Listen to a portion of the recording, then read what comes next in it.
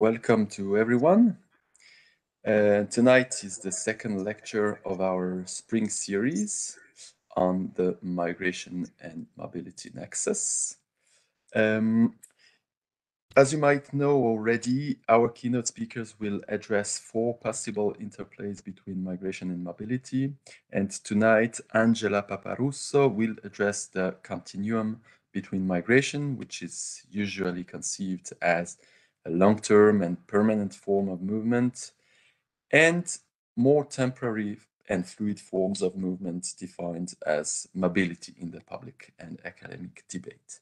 So Angela Paparusso is a demographer and a researcher at the Institute for Research on Population and Social Policies in Rome. She has conducted extensive research on immigration policies and immigrant integration, and she has published several papers on return migration intentions and subjective well-being among immigrants in Italy and in Europe. And tonight, she will draw on these 2 research strands to shed light on the continuum between migration and mobility, but also on the importance of considering immigrants' views on their migration experience.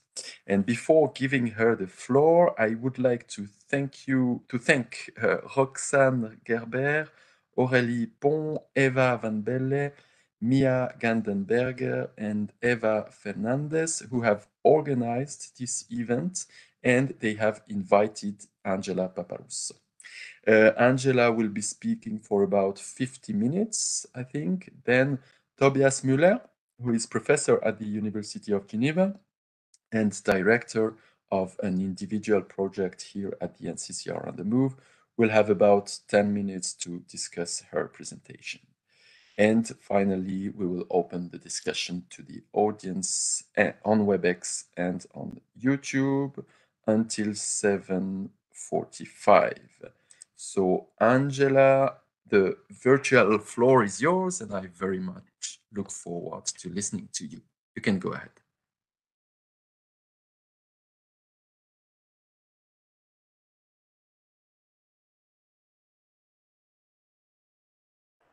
Okay, thank you. Thank you very much, Robin, for this introduction, this kind introduction, and thank you for the invitation. Thank you, NCCR, for inviting me.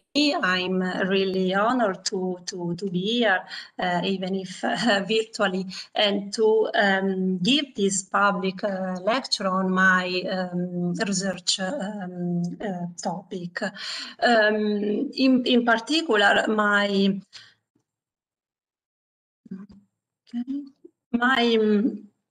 published and ongoing research on return migration intentions and immigrant subjective well-being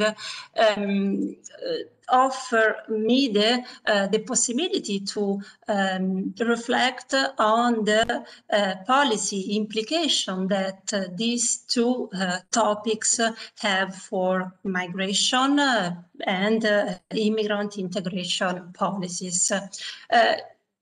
I think that combining or trying to combine these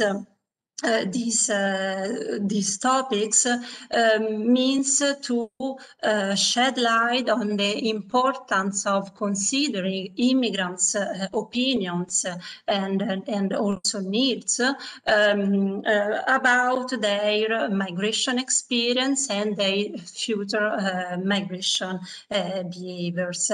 In particular, and in general, understanding this information, this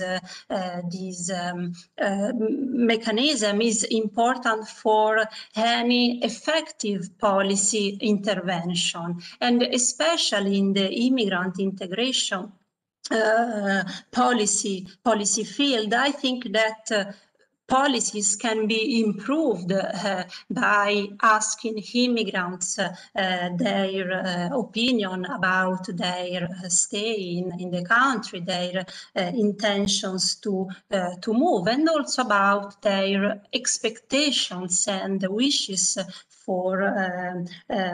the future.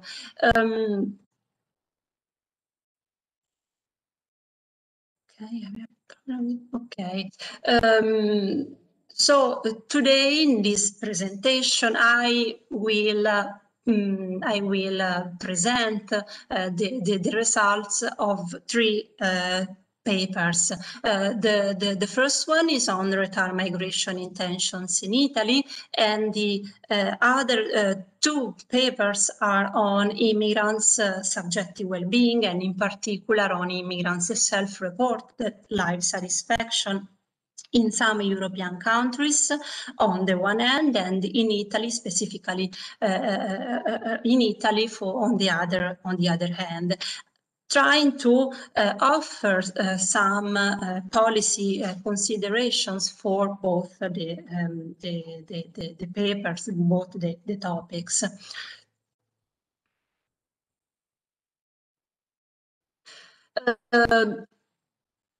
Why return migration and subjective well-being?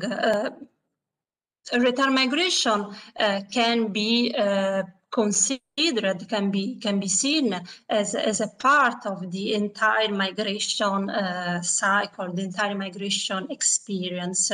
Return migration doesn't mark the end of the journey of an immigrant, of a migrant, and it can also take the form of a mythical project in the sense that return migration can be postponed, could never happen, or can take the form of a seasonal journey to the country of origin. For instance, Diaz and Fokema talked about a pendular movement between the country of origin and the country of destination. However, return is a natural desire, a natural wish of any migrant, and this kind of movement, this kind of decision to move to come back to the country of origin can or cannot depend on the country of destination, of the current country of destination of the immigrant. And however, as countries of destination, we are interested in asking and answering these research questions. Do people return? Do immigrants intend to return to the country of origin? And which are the factors that make immigrants more or less likely to return or to intend to return to their home country? On the other hand, as Diaz has recently pointed out, in his aspirations, capabilities framework, he tried, as also other colleagues such as Carling, he tried to offer more comprehensive migration theory, considering migration as a part of a process of social change for both the country of origin and the country of destination, and in general for all the countries involved in the migration process.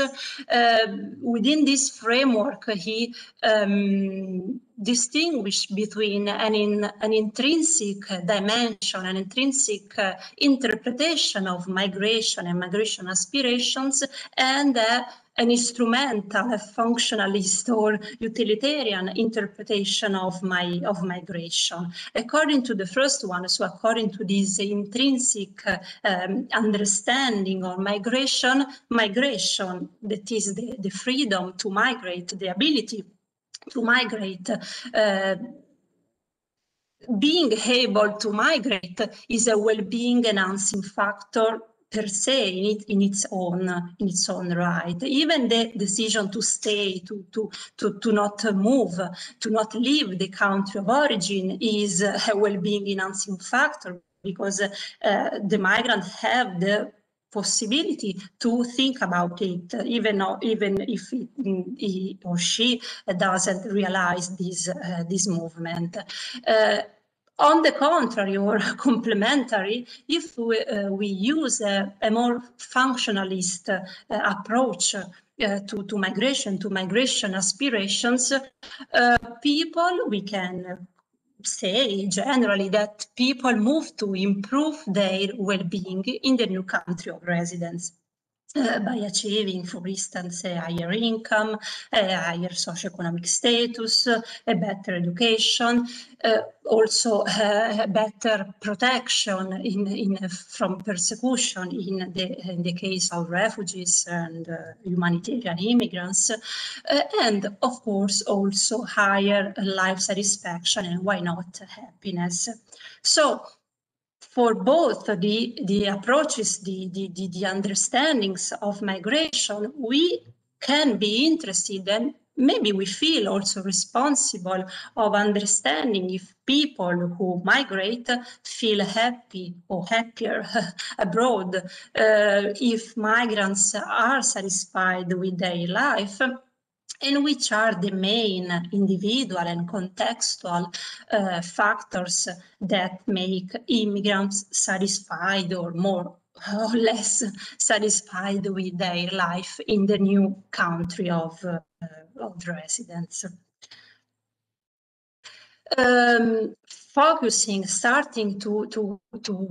I will start to focus on return migration, and as you can see, as you may already know, the migration decision-making process is receiving a lot of attention. The efforts, the conceptualization efforts of the US, but also of Carling, are reveal these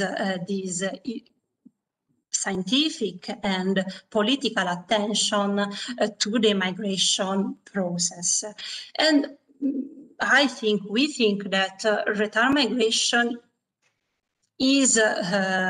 goes in this direction. Migration helps to have a more complete, realistic picture of this migration process, of this decision making process. Again, to use these aspirations capabilities framework, aspirations are an umbrella term that includes also intentions, specifically intentions reveal realism of migration, because aspiration can also be linked to a wish, a desire to migrate, while behind the intention there is the idea to realize that the movement, the idea of the movement, while of course actual behaviors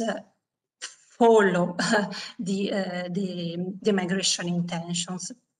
However, because of lack of sufficient data, migration intentions can be and are used as a proxy of actual behaviors. And a lot of studies have shown that migration aspirations are correlated or can influence the actual movement, the actual migration flows. So using migration aspirations, migration intentions as a proxy of migration behaviors, scholars, researchers have tried to understand the factors associated with this phenomenon, has linked to or as more connected to an integration transnationalism nexus. So the research question is, does return depend more on integration or on transnationalism? Or maybe return is the result of both the processes that interact each other. On the other hand, the decision to move to leave the country of residence can be seen as the failure of the success of the migration experience. And both the frameworks are important and used to study this topic. This topic has many policy implications for both sending and receiving countries, and as I said, for all the countries involved in the process. If we focus on receiving countries, as I do in this presentation, we can think return migration intentions as useful for mobility, for migration, future scenarios. For instance, to make an example, if immigrants prefer to stay compared to re-emigrate or to return to the country of origin, these have important effects not only on their life in the country of residence, so on their status, on their rights, but also on the policies of the country, so the immigration, the integration, in general, the socio-economic policies of the countries. That's why I think it's important to inform policymakers of these processes, of course, of the factors driving these processes.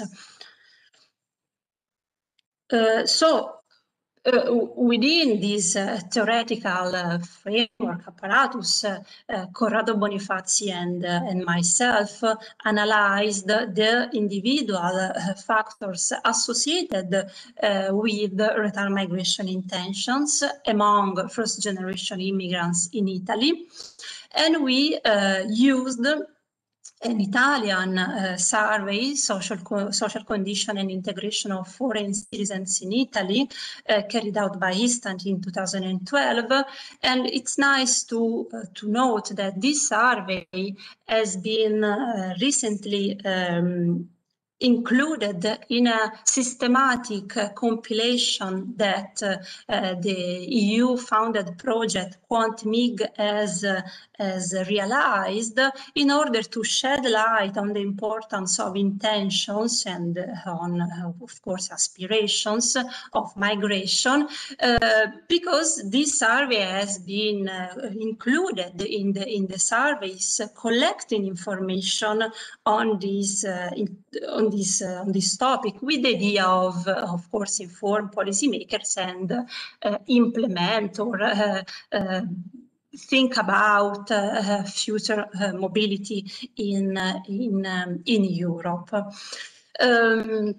As you can see, most of immigrants in Italy intend to remain in the country, while 28% intend to eventually come back to the country of origin.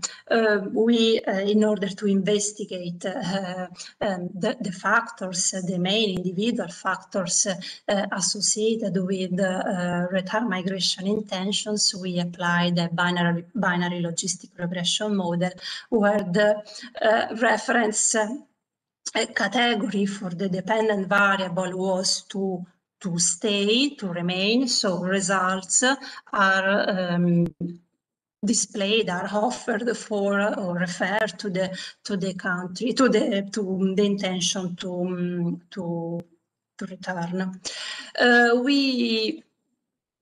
The survey is very rich, so we were able to consider several independent variables that we distinguished among socio-demographic variables, human capital, immigration variables, and integration and transnationalism variables, in order to study or to verify the already mentioned integration transnationalism nexus in our sample, and of course in Italy.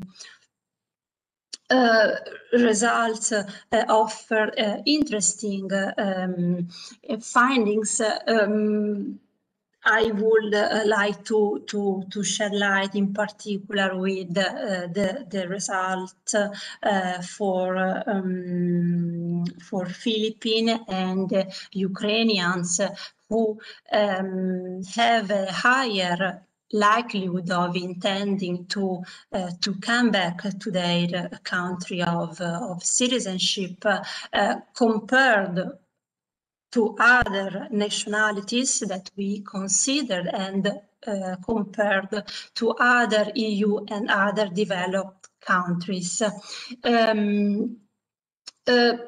As I will come back to this later, but these of course reveal specific migration characteristics of these nationalities in Italy.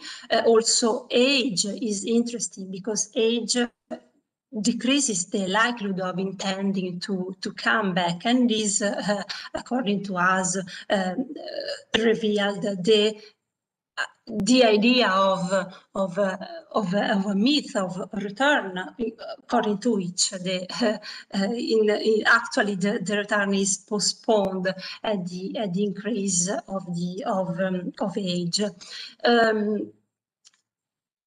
According to a failure success perspective, immigrants who are independent, unemployed, or inactive are less likely to intend to come back compared to dependent workers.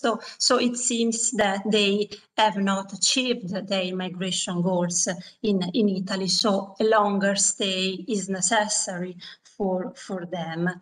Higher education or higher educated immigrants are more likely to intend to return. And this result can be linked on the one hand to the process of overqualification, which in Italy, among other countries, is a policy relevant issue, but also to the so-called integration paradox, according to which higher educated immigrants can be or can feel less integrated, not in structural terms, of course, but in the under the point of view of sense of attachment, sense of belonging to the country of destination, to the country of residence. A more recent period of arrival in Italy increase return migration intentions, while a younger age at arrival decreases it. So this result, together with more family stability in Italy, of course, are linked to the integration process and to the process of stabilization in Italy, and also of socialization. That is an important predictor of integration and of course, future movements. In some extent, subjective well-being, so better feeling in Italy and having a better perceived health, decrease the intention to leave the country. So they express a process of integration, of satisfaction with their life in the country, while having some transnational contacts or movements or activities with the country of origin. So more frequent return visits, feeling prouder of being foreigner and watching news of the country of origin increase the probability of intending to leave Italy, so to return to the country of origin. So how these factors, how these results can be relevant for policy makers. Return migration intentions are shaped both by the immigrant integration process in Italy and also by transnationalism. My research question was, does the EU citizen status weaken the its centrality in explaining return migration intentions? It's not easy to answer this question, because the specific variable on legal status was not significant, but the results for the other nationalities, so for the immigrants from Philippines and from Ukraine, show that this kind of phenomenon depends a lot on the role of the migration project, on the migration pattern. For instance, Philippines and Ukrainians in Italy have a short-term migration project. They are generally women, forerunners who work in the cleaning and care sector in Italy, with transnational families, with families left behind, and they could have a short-term mission in Italy to achieve, and so once achieved, they could intend to come back. Are European countries more attractive for immigrants and countries of origin less appealing for return? Of course, our immigrants intend to stay in Italy, but to understand this specific research question, country-level factors should be considered. However, I think it's important to understand that this kind of topic has an importance relevant impact also on not only on migration and integration policies, but also on socio-economic, on social policies, because of the process of population aging, which characterizes Italy as also country of immigration. And of course, the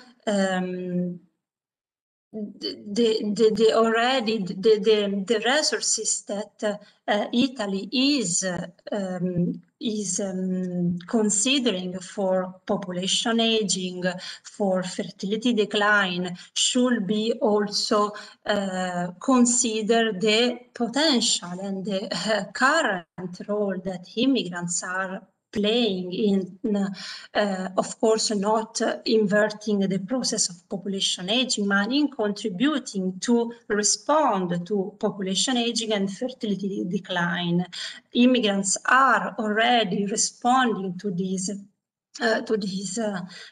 process with contributing to the demographic structures of the country, to the labor market shortages, especially in dedicated in specific sector. And if they cannot solve or invert the tendency, they can, of course, offer an important help. Finally, a limitation of this kind of analysis is, of course, the problem of selectivity. We are dealing with immigrants who are in Italy, so people who already left is not considered by this kind of survey, this kind of analysis. So the data on countries of origin and on actual movements should be considered and should be integrated in this kind of analysis. The second research topic, my second research topic is subjective well-being. And the study, that is the study of immigrant integration from a subjective perspective. The study of subjective well-being is part of a broader strand of research that criticizes objective indicators, especially the macroeconomic ones, as unique measures of societies, countries' progress.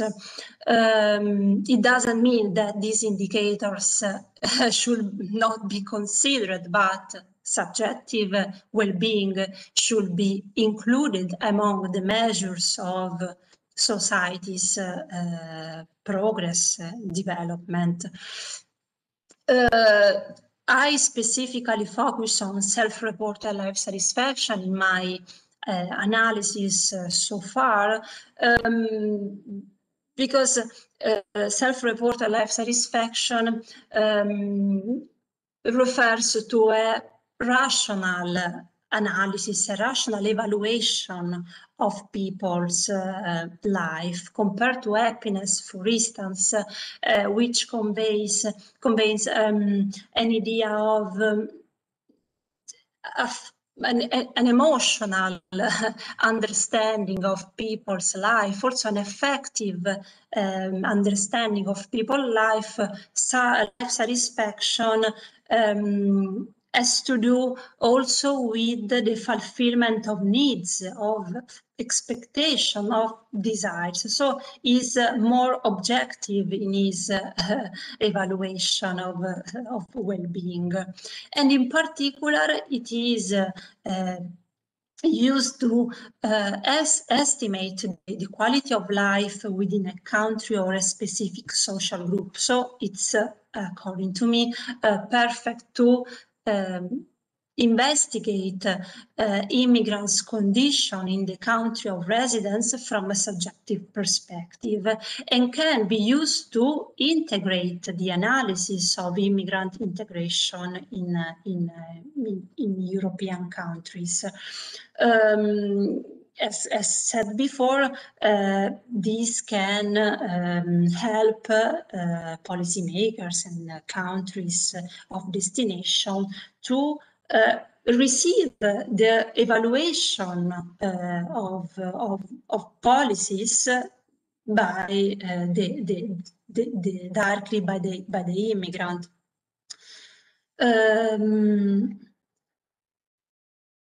According to the World Happiness Report of 2018, which was focused specifically on immigrants,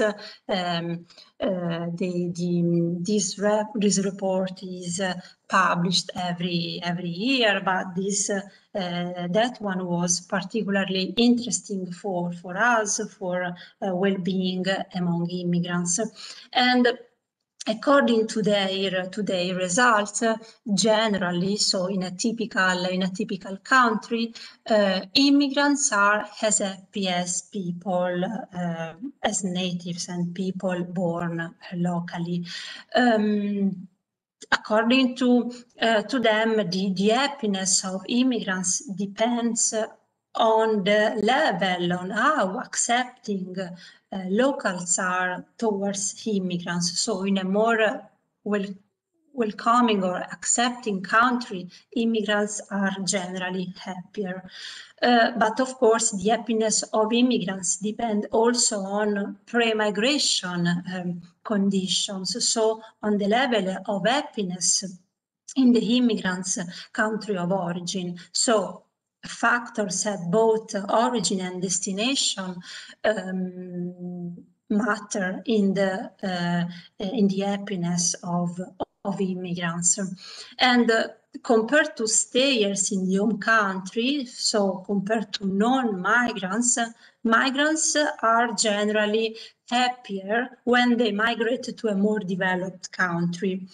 But the gains in happiness are are achieved in the first 5 years after migration. So thinking that a migrant could improve his or her happiness in the country of origin for the rest of his life is something wrong. So it's important to consider this factor in our analysis. Of course, these results can change or can differ among countries and among groups.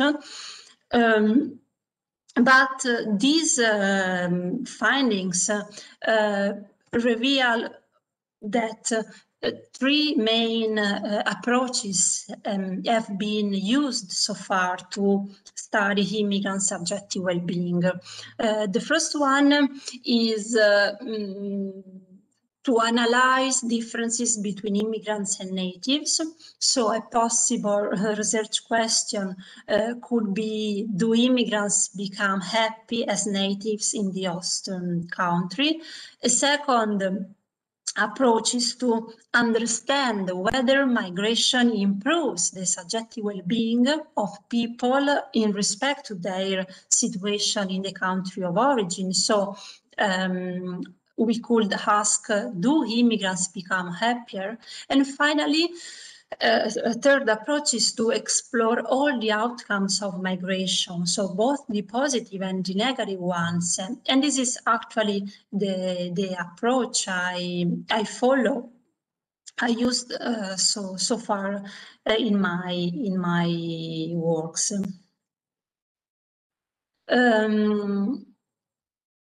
A challenge, a methodological challenge that I faced when I started to work on this topic is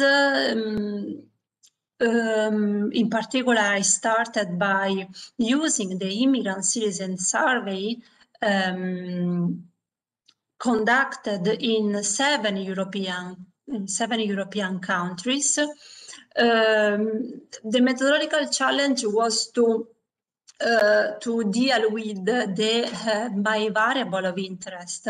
So the way in which life satisfaction, in subjective well-being, and in particular life satisfaction, was addressed in the questionnaire. In particular, the literature on subjective well-being and quality of life recommends to use a single item rating life satisfaction. Life satisfaction has a wall. In this survey, life satisfaction was measured according to separate different items. So your life these days, your present level of education, your present job, and so on. So I decided to reduce these dimensions, these items, according to through a principal component analysis, in order to have a measure of life satisfaction as a whole. Then I use the score, the life satisfaction score, as a dependent variable in OLS regression that I perform by step. So first I introduce the socio-demographic variables, then the human capital variables, and finally the immigration variables. As I expected from previous studies, age and life satisfaction have a U-shaped relationship. This means that the youngest and the oldest immigrants are the most satisfied with their life, even if recently it has been found that this difference or the gain in happiness at the youngest and the oldest ages is not very high, so differences are small. This kind of pattern exists and is confirmed by the empirical analysis. In this as far as Europe, as far as these European countries, Eastern Europeans and Latin Americans are the most satisfied with their life, while North Africans are the least satisfied. And my reference category was Asia. Of course, or as expected, immigrants who are unemployed or retired are less satisfied with their life compared to immigrants who are working, who are in paid work, and also having a lower financial well-being decreases life satisfaction. So employment and income, a lower financial well-being can be seen as a proxy of income, play an important role in defining people or immigrants' satisfaction. Also, education is important. Higher educational attainment increases self-reported life satisfaction among immigrants in Europe. And those who enter the country of residence younger are also more satisfied with their life. As far as some immigration factors I found, or immigration variables, I found that family and long-term immigrants and nationals are more satisfied with their life compared to those who have a short-term residence in Europe, and conversely, humanitarian immigrants are the least satisfied in European countries. Finally, I found that immigrants living in Portugal are the most satisfied among the European, the 7 European countries that I considered, and the reference category was Belgium. Finally, in a paper with Elena Ambrosetti, we focus on Italy. So we explore life satisfaction and main associated factors with the idea of understanding how life satisfaction works in a country like Italy, which belongs to the so-called Southern European model of immigration and integration. Although this model has evolved over time and some specific characteristics of the model have also changed, we found that this model offers important or still valid interpretative keys of the immigrant integration in Italy, even when a subjective perspective is adopted. We use the Italian survey, of which I talked before.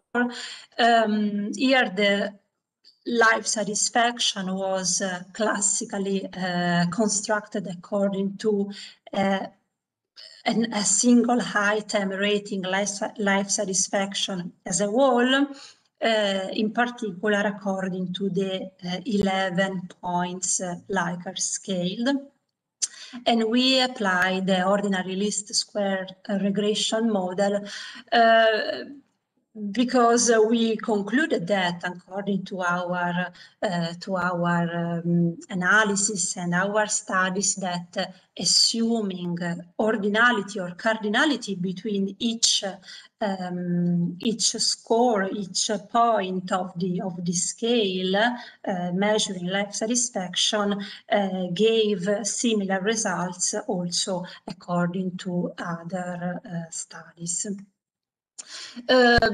Given the richness of the survey, we were able to include several variables in order to better understand life satisfaction in Italy. So we considered socio-demographic, human capital, and immigration variables, but also some transnationalism, sense of belonging variables that help us to, of course, focus more on the process of integration, but also the process of maintaining contacts and activities with the country of origin.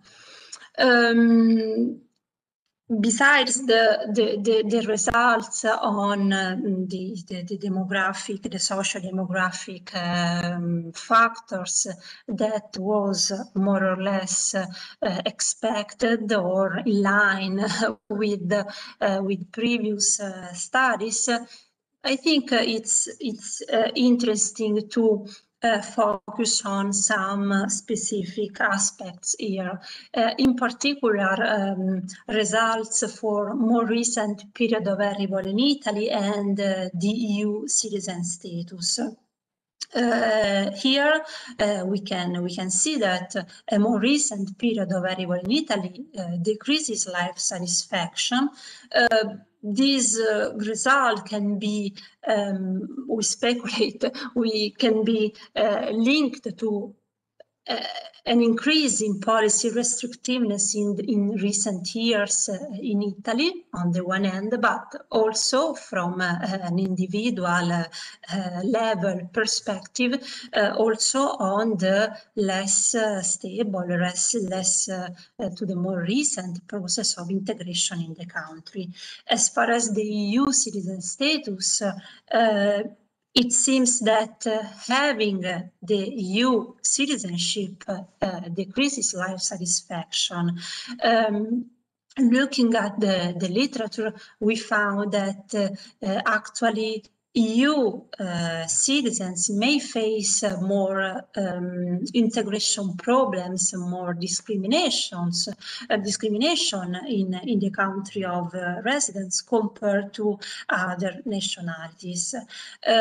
While the result on the variable measuring the fact of having benefited of an amnesty in Italy, which is a quite common process, a quite common characteristic of immigrants, this variable is positively associated with life satisfaction. So, according to the Southern European model of immigration and integration, receiving a residence permit thanks to an amnesty in Italy is something regular, is something that happens regularly, at least in the past. So it means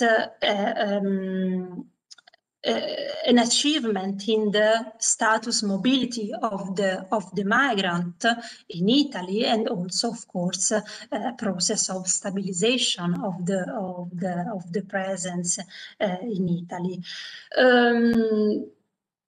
There are no doubts here that feeling lonely or having weak social networks in the country, so no presence of close friends in Italy, and also feel discriminated, decrease life satisfaction. While having contacts, transnational contact with the country of origin, have a positive effect on the life satisfaction. in Italy. So how can these results on these two topics be relevant for policymakers?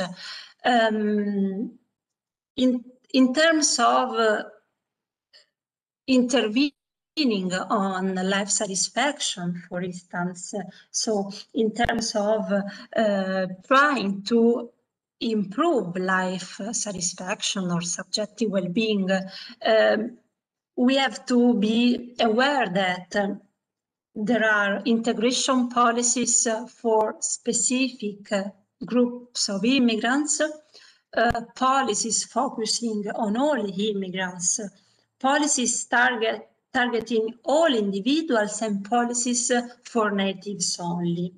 I think this distinction is useful to understand that not all the factors associated with lower life satisfaction need specific or immigration integration related actions or interventions.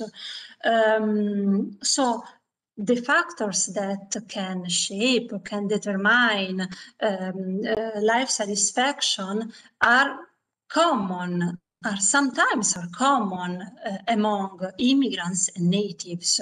So there is no need of extraordinary policy interventions for immigrants. And I think it's relevant for policymakers in terms of monetary cost of policies, of sustainability of policies.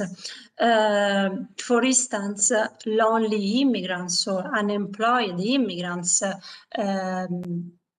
are lonely or unemployed as natives do, but of course with the same socio-economic conditions.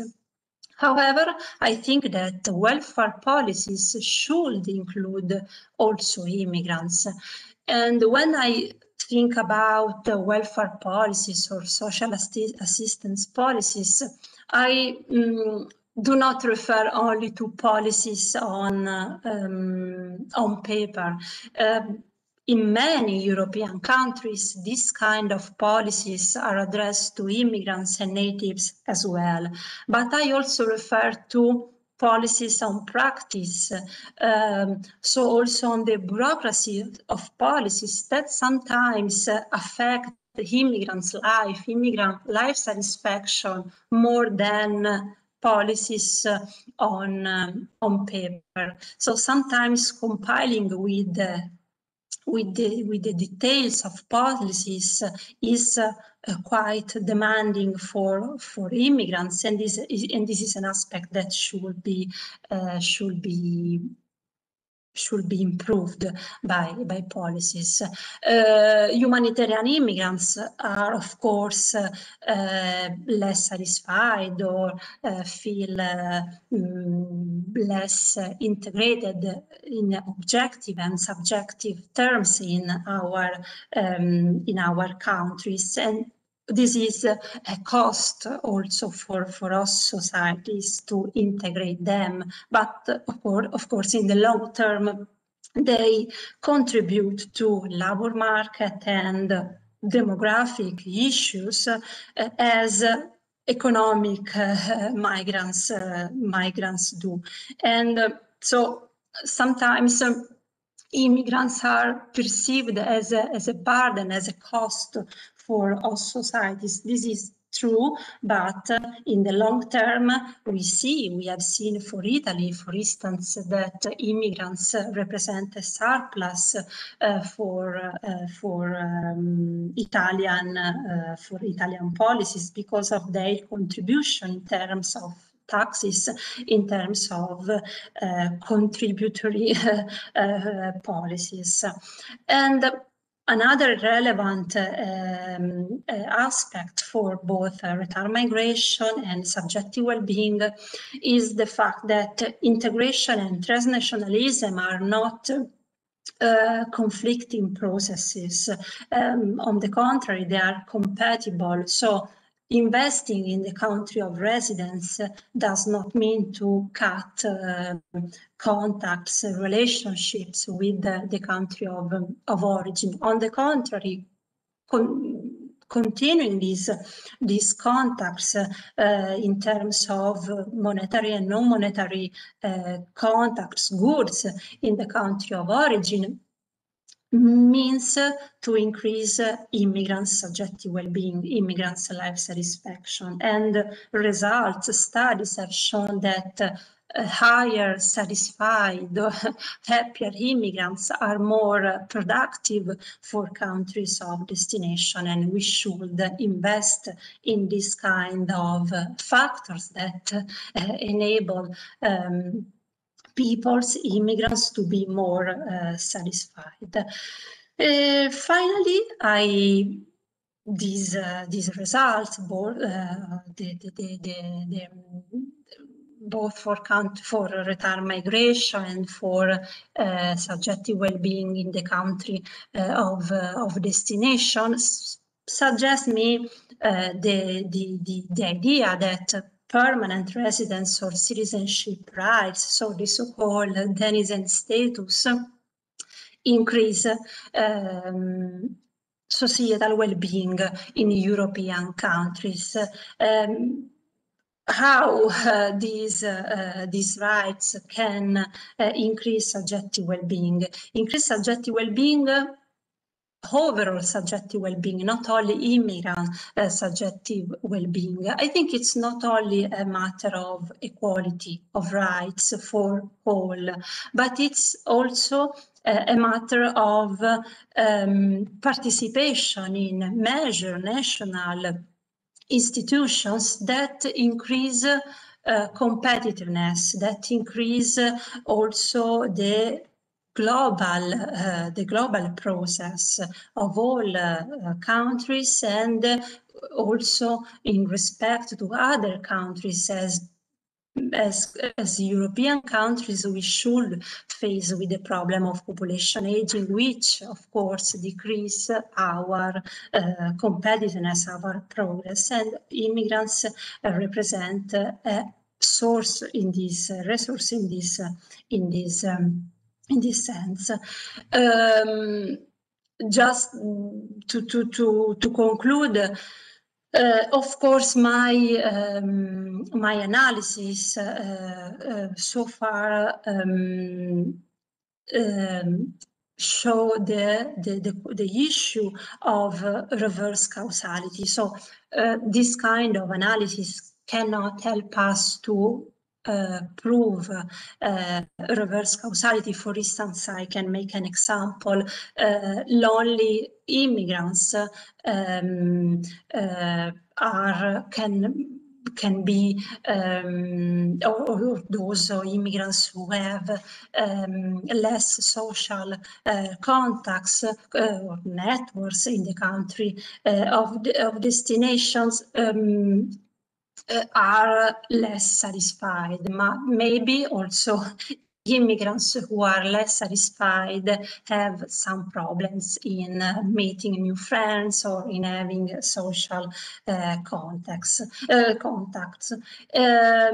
Despite this limitation that only longitudinal data can help to solve, I think that these are among the factors or the elements that can be considered, can be informed policymakers, and that can contribute to start to drive the European agenda on migration and immigrant integration. I will be very happy to have your opinion, your point on these conclusions.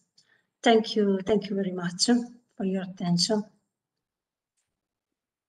Thank you very much, Angela. That was a nice talk. I will now invite Tobias Müller to share his slides. I think he has some slides, and to discuss your presentation. Yes. Seems to be working. Yes, Yes, Tobias. thank you, Robin, for You can go inviting me ahead. and to discuss this paper. Let me just put this in full screen. Okay, and thank you, Angela, for this stimulating presentation on a very interesting and I think highly relevant topic. And to start, I think it is a good idea to ask migrants how they feel and what they intend to do. But as an economist, of course, this might seem unusual because traditionally economists were rather reluctant to use subjective data on attitudes and on intentions and well-being. Traditionally, economists rather relied on the idea of revealed preference, which means that the actual choices of an individual reveal the preferences of this individual. So, for example, somebody who migrates, according to that criterion, must be better off after migration. Otherwise, this person wouldn't have migrated or would return to the country. So that's the traditional approach. But then, of course, the rise of behavioral economics has shifted the perspective of economists. And I think that now the economists have been contributing also to this literature quite a lot. And for example, this World Happiness Report that you mentioned, I think the main authors are actually economists originally: Richard Layard, John Halliwell, Jeffrey Sachs. And so in this new, it's not new anymore, but this era of behavioral economics, economists try to explain behavior that was before not seen as rational. For example, studying social preferences, present bias preferences, or projection bias, and many different phenomenon that would have been seen as not normal before. Now, if I come back to my comments on the paper, on your presentation, you presented 3 papers that are already published. So you summarize these papers. So usually I start with a summary. I won't summarize your summary of the papers, I think, to start with. And I don't want to discuss also in detail the papers that are already published. So I would like just to pick out really focus on 3 points here. And some of them, you actually mentioned some of these issues already during your presentation. So first, a few empirical issues and then what to do about it. So the idea is a little bit, perhaps, where might be, from my point of view, some areas where we could go. Now, I don't know the literature on subjective well-being as well, of course, as you do, but I try to comment a little bit on this. And so first I'll talk a little bit about empirical issues, then just one specific question on subjective well-being. And that's a question that you didn't really address. It was one of the questions that you mentioned, but I just want to take this as an example. So whether actually when migrants move from their home country to the destination country, does their well-being increase? That's one of the questions, of course, that actually has a great relevance, because some people argue that from the well-being point of view, actually migration doesn't really increase well-being so much. And then on return intention, one point that you mentioned, and I think which is quite crucial in your papers, the idea that future migration intentions are good indicators, or you said good proxies of future migration behavior. I just want to say something about this. So about the empirical issues first.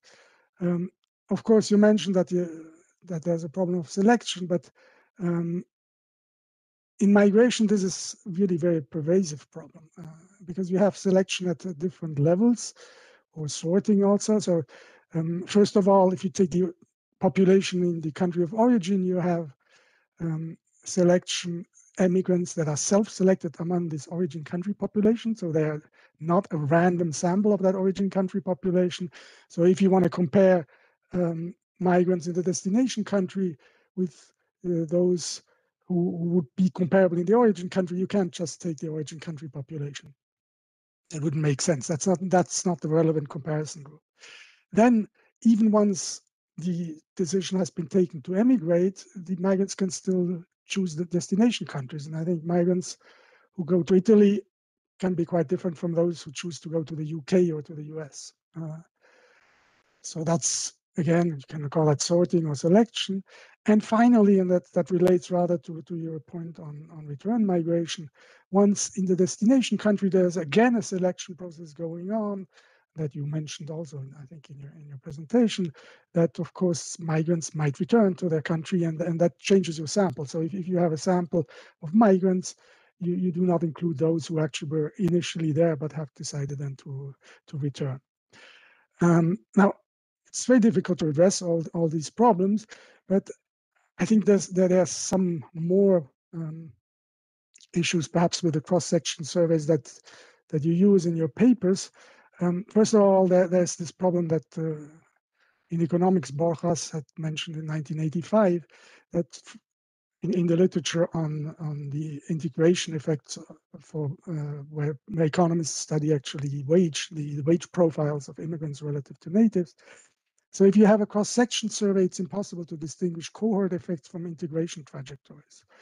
So you cannot distinguish actually the effect of the year of arrival and the effect of the year since migration in terms of variables, because the two are perfectly correlated in a cross-section survey. They cannot be separately identified. In order to do that separately, you need at least 2 different years, not necessarily a panel, but I think that's important. So I think one has to be careful when about the interpretation of these variables. For example, when you study the return intentions, what the or subjective well-being, what the effect of the year of arrival means, it might actually capture some change in the cohorts over time. Then, obviously, I'm an economist, so always might seem a cheap shot, but you mentioned that there's always a problem of endogeneity and reverse causality. That was your conclusion. That's almost unavoidable. I think some things can be done, and I want to show an example on subjective well-being. You mentioned also that longitudinal data would at least help to some extent to address these issues. Now, I think if you clearly say that this problem is there, I think that's transparent. On the other hand, to interpret your results in terms of policy conclusions and policy implications, I think there this reverse causality and the endogeneity problem might really tell you to be perhaps a little bit more cautious. I mean, they have to be. It's hard really to know. We don't know whether when we observe correlation, in which direction the causality goes. Now, let me just give you an example about subjective well-being, where there's one paper that actually addressed kind of all these issues, perhaps not the issue of year of arrival and years since migration, but endogeneity and especially selection problems.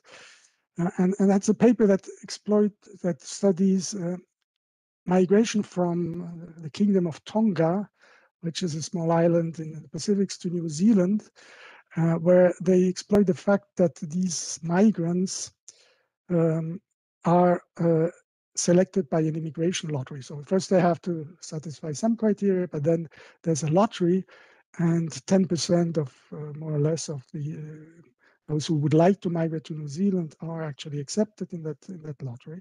And that, of course, makes up for a perfect experiment, a natural experiment, and where you don't have then the selection problem, because you can compare those who wanted to migrate with those who, but it could not because they lost at the lottery, with those who actually wanted to migrate and actually migrate.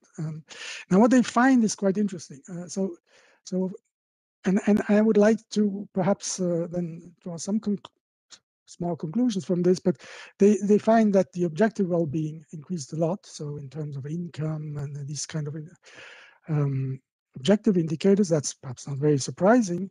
But for subjective well-being, they find really complex results. So they find that mental health in general improves, and this is actually a set of indicators, and one of these indicators is happiness, and the happiness is declining. And that Paul Collier, who's a well-known development economist, who wrote a book about migration, Exodus. He actually quoted that result by saying, oh, that might mean that migration has very high psychological costs. But on the other hand, other indicators also are actually improving. So subjective income adequacy, where people are asked whether they think that their income is sufficient, etc. This is rising. So the conclusion that I draw from this is by first, of course, natural experiment. They control for selection, but I think we cannot reproduce this kind of experiments very often. There are some countries that do these lotteries, but it's really a very special context. But as I had mentioned, and you had mentioned, I think using at least longitudinal data that could go at least in part in that direction. Then the fact that these subjective well-being indicators yield partly almost contradictory results, I think this calls for an approach where when we look at subjective well-being indicators, to use actually multiple indicators and not just one.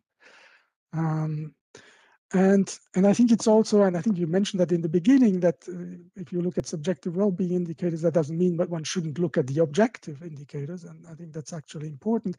And perhaps you could even learn more by explicitly comparing the two and seeing how they are related. And that, of course, has a long tradition also in the literature on why, for example, happiness does not increase as much as income.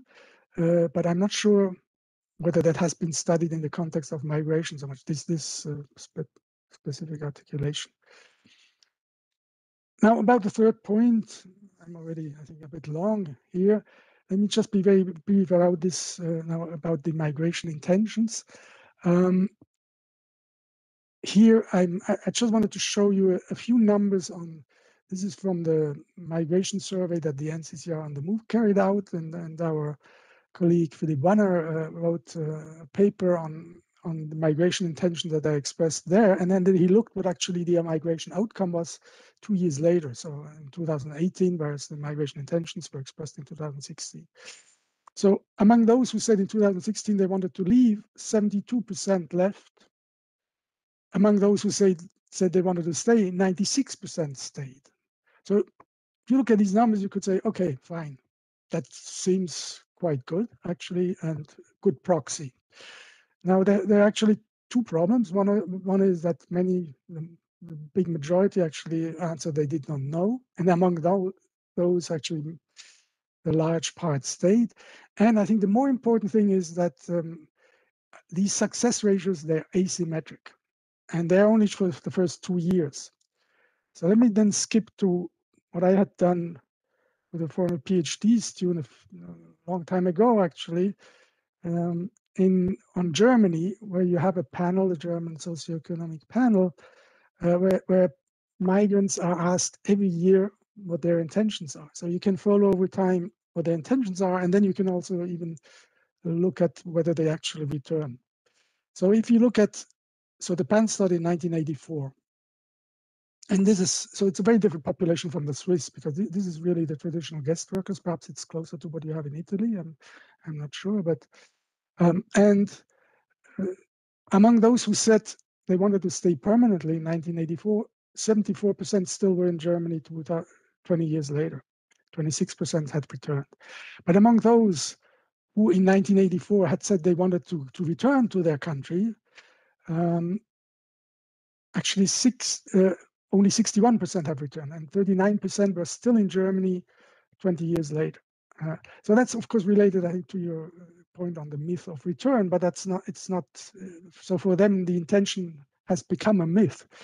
Now, again, these numbers, 20 years, that doesn't look too bad, but the implications, if you compute a Markov model, a very simple transition model, which uses the information, which I don't give here, but on how many years actually people want to stay and how they revise their intentions, you can see two things. First of all, those who express the desire to go back, they actually postpone their intended return by 1 year every year almost.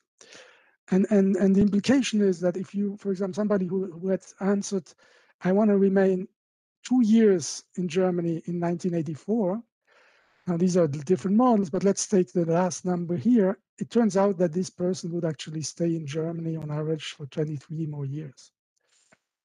And that comes from the asymmetry between the fact that more people here, this 39% is bigger than the 26%. And it's very systematic in the data.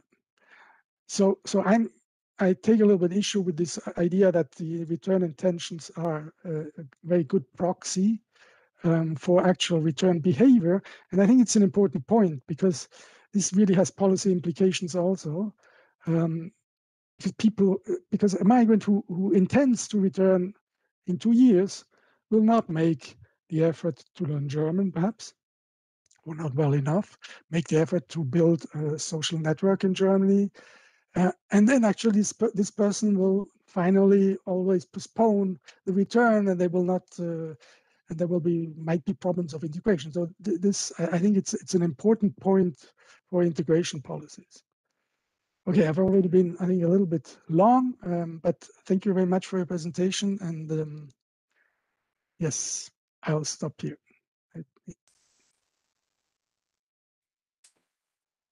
Thank you, Tobias, for these thoughtful comments.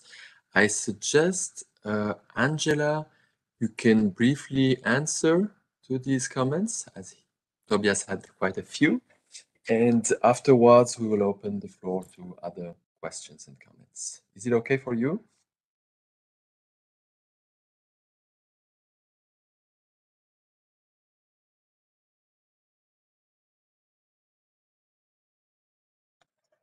Okay. Thank you, Tobias, for your comments and suggestions.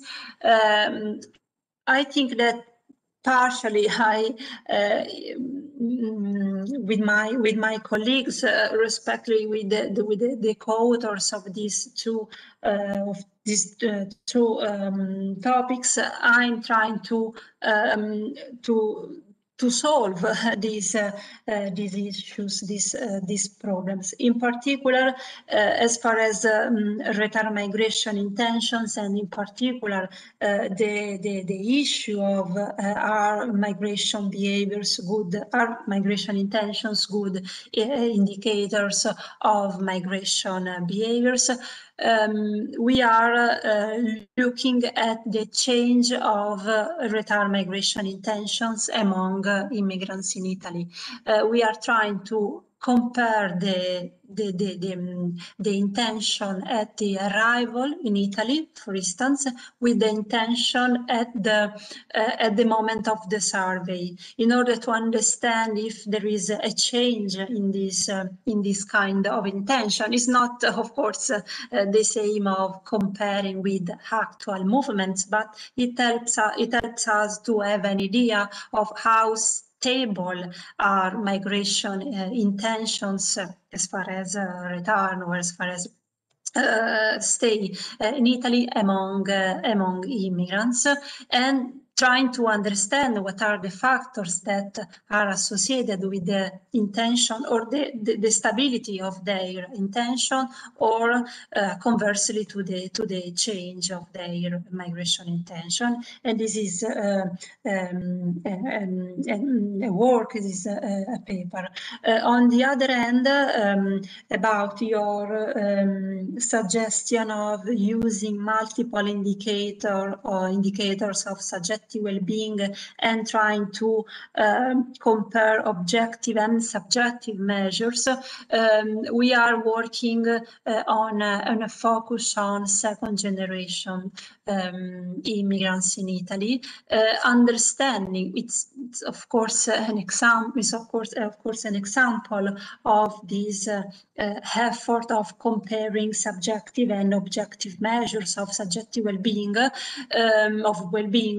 in particular, we are trying to understand if school outcomes in Italy among immigrant children and native children depends on both objective evaluation of their of their school outcomes, and also on a subjective evaluation, how they feel with the teacher, with the schoolmates, with the family. So we are trying to go in that direction of integrating objective and subjective measures, of course not on first generation immigrants, but on second generation, using an ad hoc survey.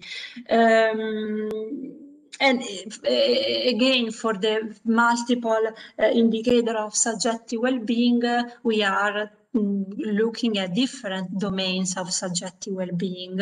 In this case, in subjective well-being at school and in the family, in order to have also an idea of how subjective well-being change according to some domains.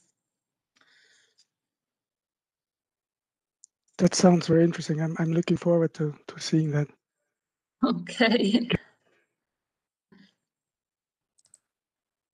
Great, thank you for your answers. I see that Roxane has a question for you. So Roxane, you can just ask your question or do it on the chat. Thank you. Thank you for this very interesting presentation and also for this discussion. I just had a question about your results about life satisfaction. I saw also that you had significant differences for men and women. And I was wondering if there is an explanation or... Yeah. Yes. From our data result that generally females are more satisfied with their life compared to males.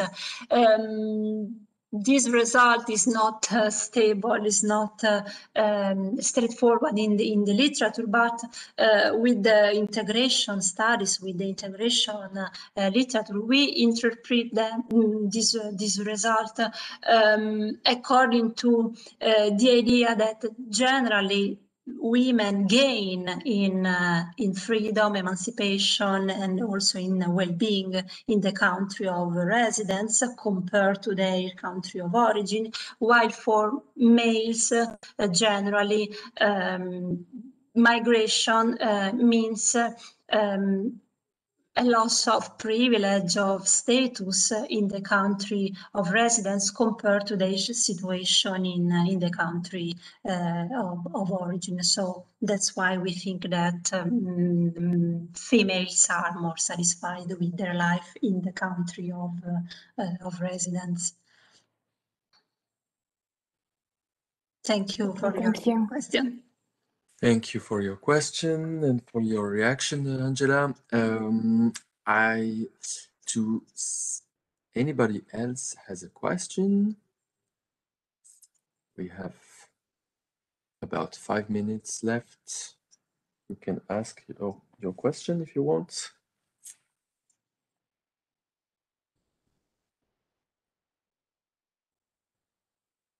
It does not seem to be the case. So I think we had a very nice presentation by Angela Paparusso. Thank you very much for this presentation. I learned a lot personally. And thank you also to Tobias, who made very interesting comments to the work of Angela. And I would like now to invite you to follow the upcoming public lectures also on YouTube and on WebEx. The whole series, as you know, is about the Migration Mobility Nexus, and the next public lecture is about the hierarchical relationship between migration and mobility, and it's going to be on the 6th of May with a public lecture by Saskia Bonjour and Sarah Kunz, discussion together. So I thank you again, and I wish you a nice evening. Thank you very much. Thank you. Thank you.